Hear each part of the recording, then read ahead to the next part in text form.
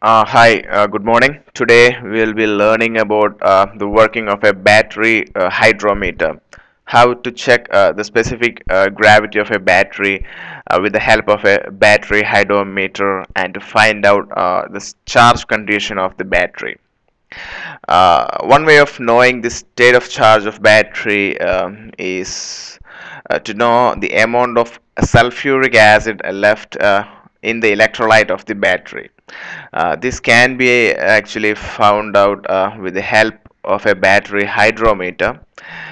It may be noted that the electrolyte is about 39 percentage acid and 61 percentage water by weight in a fully charged battery, whereas when discharged it is about 85 percentage water and 15 percentage acid. So on the screen you can see a hydrometer, and which is marked in red is the rubber bulb, and here we have a glass tube over here, and inside is the float, and this orange marked is the float which actually moves as per the specific gravity of the electrolyte, and this is the rubber tube which is being dipped into the electrolyte, which is used to suck the electrolyte.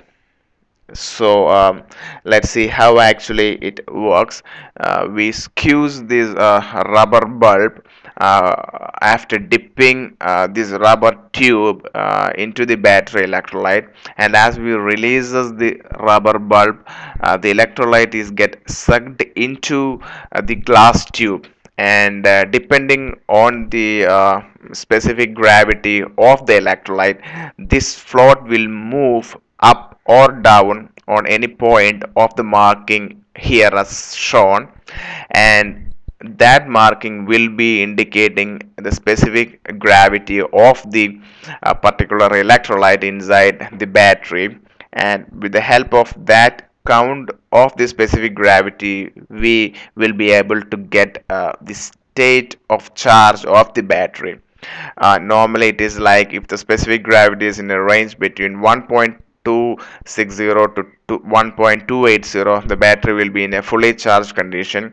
From 1.230 to 1.260, the battery is in 3 by 4th charge state, and from 1.200 to 1.230, the battery is in a half charged condition, and from 1.170 to 1.200, it is 1 by 4th charge state, and from 1.140 to 1.170, it is about to run out, that is it is going to run out of charge, and from 1.110 to 1.140 specific gravity, the battery is in a discharge condition. So this is how to identify the charged condition or the charged state of a battery with the help of a battery hydrometer. So this is very simple.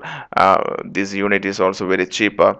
So I believe you got an idea of a battery hydrometer and checking the battery charge. For more automobile and engineering related videos, you can visit my blog www.techtrixinfo.com or my YouTube channel for video tutorials. And thanks for watching this video.